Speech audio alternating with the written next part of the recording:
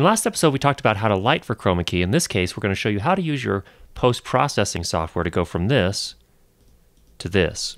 So stick around.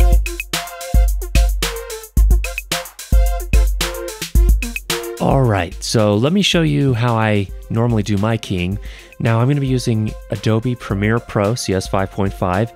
Obviously, you may or may not have that same software. I really just want to teach the principles here, so don't worry too much if you don't have the same software. The general principles will apply pretty much any software you use. You'll just have to kind of dig around a little bit and find the similar settings.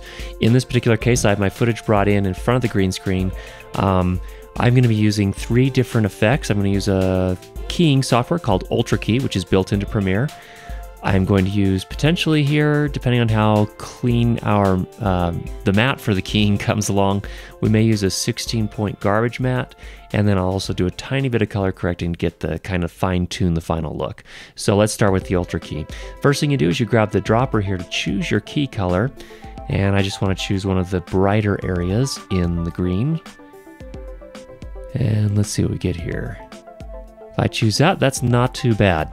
So we'll start there. Now, the one thing that's nice about this Ultra Key, yours probably has something similar, is you can actually go to the Alpha channel, and that shows you where you have some stuff that you need to clean up. So we do have a little bit of extra stuff to clean up here. You'll notice that the wrinkles in the green screen are creating some problems for us. Now, that's why it's so important that you use as flat a green screen as possible. In this case, I wanted to show you how to do that cleanup here. So let's take a look. So I've changed it to alpha channel mode, and then I'm going to come down in here into my matte generation, and I'm going to tweak this pedestal setting.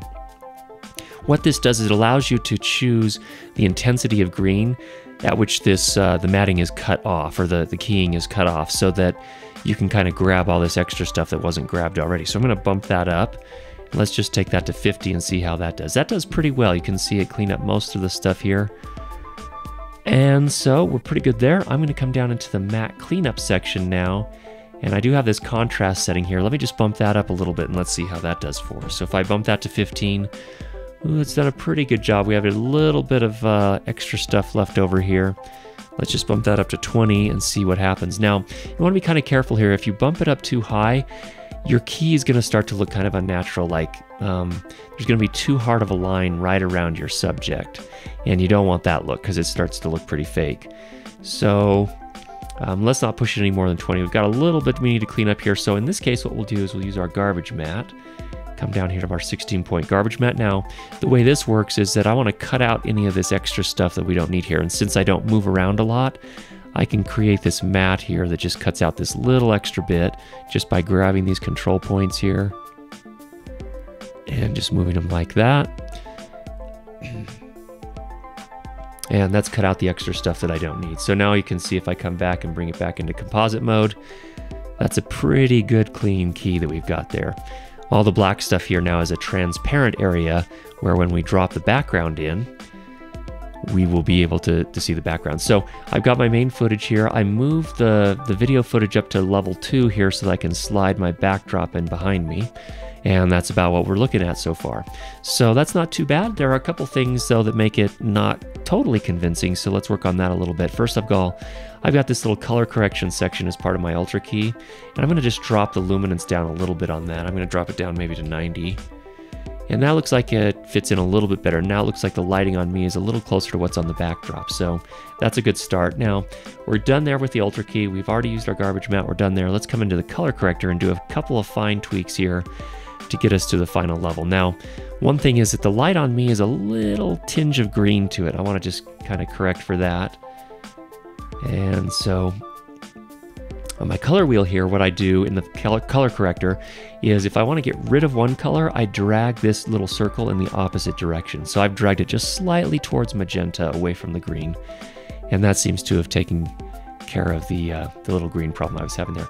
Let's also drop down the black level just a little bit to add some contrast.